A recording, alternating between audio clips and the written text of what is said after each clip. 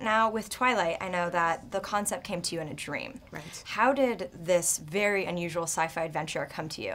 I was on a road trip, and I was very bored. And we did that a lot when we were kids. And so I tell myself stories when I can't read. And I can't read when I'm in a car because I get sick. So, and also because I was driving this time, and that would be really bad.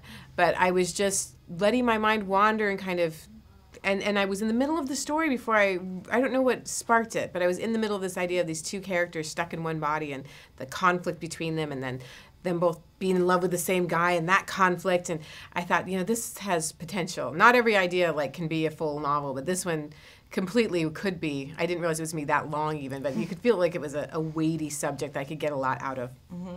I love it because it wasn't really a love triangle. It was more of a square. It was just like... Well, it started out as a love triangle. Mm-hmm. For me, it was going to be Wander and Melanie mm-hmm. and Jared. And there wasn't supposed to be this other this fourth mm-hmm. character showing up to complicate matters. But that's always your favorite when you're writing. Absolutely. And the character just kind of takes over. What I love so much about the story is that it wasn't your typical sci-fi adventure because it was also laced with very political undertones.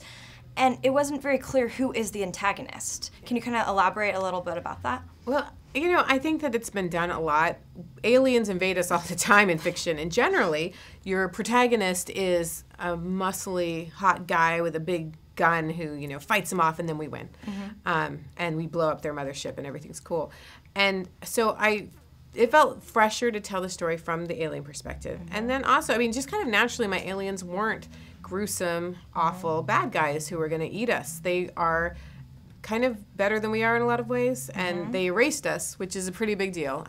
They do have this one huge thing that they've done that is very negative from our point of view, but everything else they do is better. Mm-hmm. And that to me is a more interesting question. What if the world would be better off without us? What do we do then? Mm-hmm. And that's fun to write about, is when you have a question you don't really have an answer to. Mm-hmm.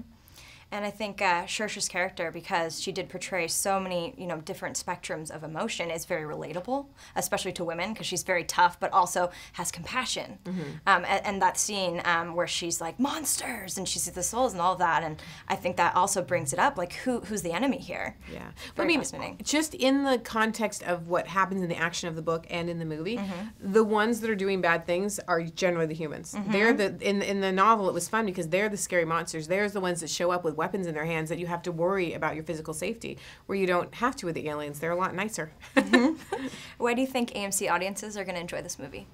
There's a lot of different elements to this movie, and so I hope there's something for everybody. I love a good fantasy world that's still so easily relatable to our own, where you can see yourself in it. You could imagine, if I were stuck in this world, would I be an alien already? And then what would I be? And would I be one of these human survivors? And how would I do in a cave?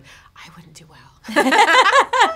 I'd like to believe I would, but I'm not sure I would. I don't know. You're pretty. I think that you got to really be able to do the grunge and. I can get grunge, girl. Can you? Okay. I'll take your word for it. Hey everyone! If you like this video, click that thumbs up button and make sure to subscribe to our AMC Movie News YouTube channel. It's free and helps you stay up to date with all the latest movie news, as well as our daily AMC movie talk show.